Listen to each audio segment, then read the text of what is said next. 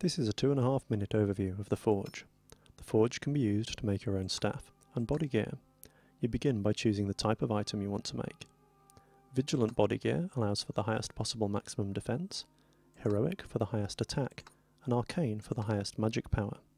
You have 9 points that can be spent on improving the gear's base stats. I'll make some Vigilant gear now. This Vigilant gear will have high defense to keep me alive, but I'm planning on using it aggressively. I'm going to be using the gear in duels, so I don't need a huge spell deck. I'll set it to 20, then maximise my attack, and then my defense, and then spend the rest of my points on magic power. I'm going to be using a Spellbind and Bind Magic Wings. I'll also use Solaris and Draugr. This will give me huge movement and make me stronger every time I kill something. Once I'm done, I can customise the appearance of my gear. Used right, this gear makes you into a flying vampiric angel of death, so obviously everything's going to be black.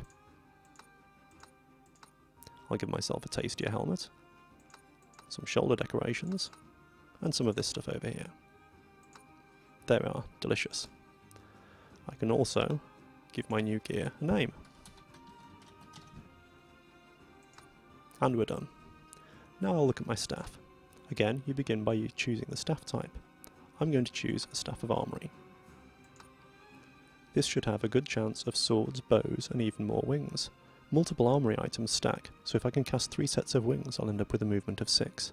For my mega spell, I'm going to go for Divine Shield, and try and make it as cheap as possible.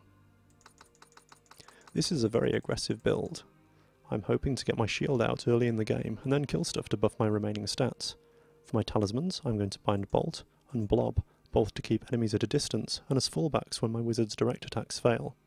I'll also use a Mana Bind talisman to help with my Mega Shield and talisman activation. Finally, I can name and customise my staff.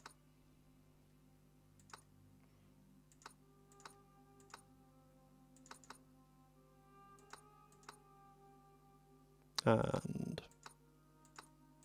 we are done. I'll be posting up another video in a moment that shows how gear like this can be used in-game by the community manager Slippery Jim.